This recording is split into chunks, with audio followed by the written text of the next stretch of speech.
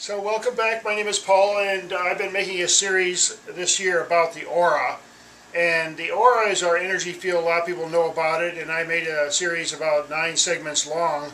Some people may want to watch that before they watch this one, but what I'm going to talk about now is how we integrate our own little energy system, our field, into the larger picture here. And it's very, very important because there's a lot of different concepts and physics laws that we can be aware of that allow ourselves to get stronger magnetically, to how to integrate ourselves better into the sphere around us. So I made 2 little diagrams here about the different kinds of waves. On one extreme we have a perfect sine wave symbolized by a circle, a sphere, absolutely perfect pi, just everything eternal. And then we have the control frequency, which is like a square wave, which is the complete opposite. Everything is staccato, everything is like calculated, everything is determined.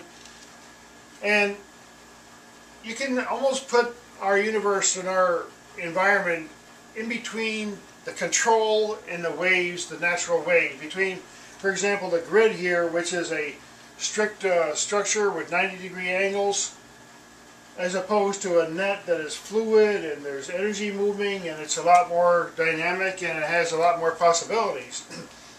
And our energy field basically consists of a lot of different things. One is we have a heat energy, we have electrical energy, we have kind of a fluid motion going on in our body, and we have light kinds of energy coming out of our system.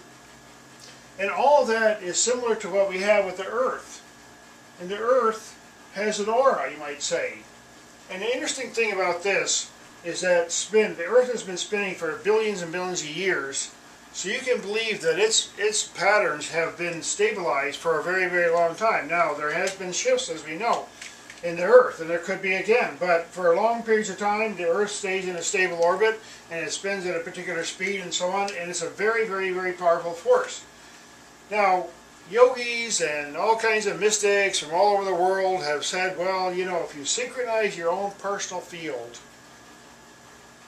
and get into a fluid motion with the rest of the planet, with the Earth being, with all the other energy, just kind of synchronize, you gain a tremendous amount of protection, tremendous amount of strength, and better health and power. And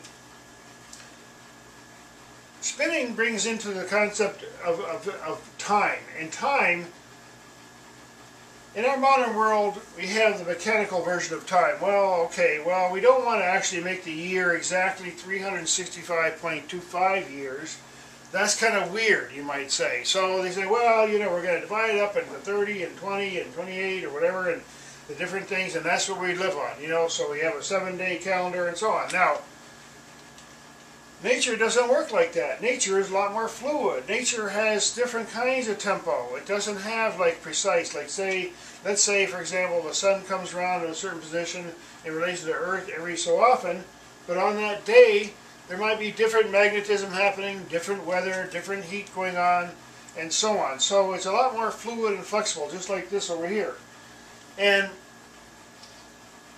if we want to have better health, we need to try to get our tempo, our personal tempo, off the grid, off the synthetic, off the crazy calculated tempos that we tend to live in. Now, granted, we have to do our jobs, and there's this and that, and there's all these routines, and airplanes leave on certain times and so on, but there are alternatives in the off times. For example, going to the country, getting into a totally different rhythm. Sometimes if you go to a foreign country, you get a totally different tempo. The sun rises differently, sets differently, everything is completely different. And when you come back, you go, wow, that was amazing. But we can actually do that through different kinds of exercise. Now, for example, Tai Chi, I'm not an expert at that. I know a little bit about it, but Tai Chi is those gentle, subtle movements to be practiced regularly to get into a different movement where our presence enters into a synchronization with the rest of the planet. Now, there's some things that I just want to go through, some terminology, because I can't really explain very long, but for example, everybody knows about resonance. Well, when you have something, a resonant system, you have a peak, and you have like a pulse, you might say, or a phase-locked loop, or something, a stable situation, a stable field. You can resonate. You can resonate for a short time, or you can turn it in. You can, in a radio, you turn it in just slightly. Okay, you can just be off resonance just a little bit, and then with a little bit of effort, you turn a dial, just like we can resonate our own system from time to time with the whole planet, with the Earth, with everything, just to kind of feel everything. And then, you know, maybe we don't want to be in that state the whole time, all the things we do in our life, but there's things that we can do because that will help us stay in a very strong, stable field. Now, I'll just mention some of these words here. A phase shift, carrier wave. A carrier wave is a wave that might carry some information, for example. It might be a slower wave, and the information it's carrying is on a faster frequency. The rhythm as opposed to chaos. Reflection, refraction. The different ways that waves interact. Prana, which is prana energy, is around us in the sphere, and there's different levels of prana, but in particular our physical radiation, warmth, health, and all the energies that are part of that are part of our pranic energy. And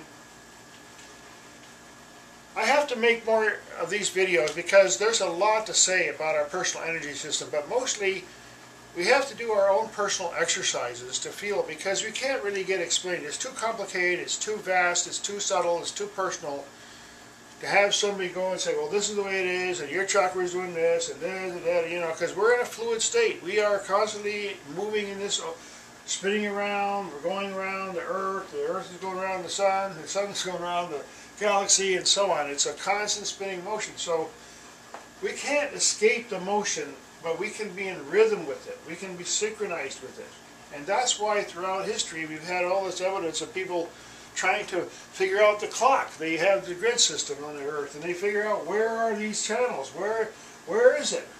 Just like the acupuncture of our body, there's an acupuncture of the Earth.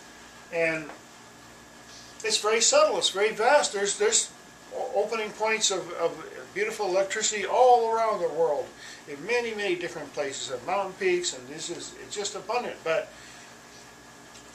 our mechanical structures are often disruptive because we often have this grid thing, and it doesn't allow the fluid motion, and so winds even get channeled down in certain 90-degree angles and through the canyons of the cities and so on. So again, our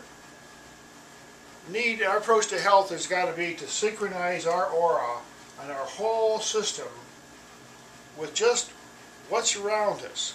And sometimes it means taking a break and getting away from everything to kind of get a feel for our own system, get a real intuitive sense of who we are as a person. And we have polarities, we have energy fields, and sometimes you interact with other people and it's not very harmonious. But on the other side of the coin is, if you get into a system where you're resonating with another human being or a group of people, it can be extremely powerful. It doesn't have to be even a physical presence. There's waves of energy that we don't see. Just because we're just, you know, our barrier and our own mind stopped to right our skin here, that doesn't mean that's the end of it, because there's a lot of other kinds of energy that are making up our system, that are integrated with the rest of the universe and the planet and so on. So again, thanks for watching, and I'll be making a lot more videos.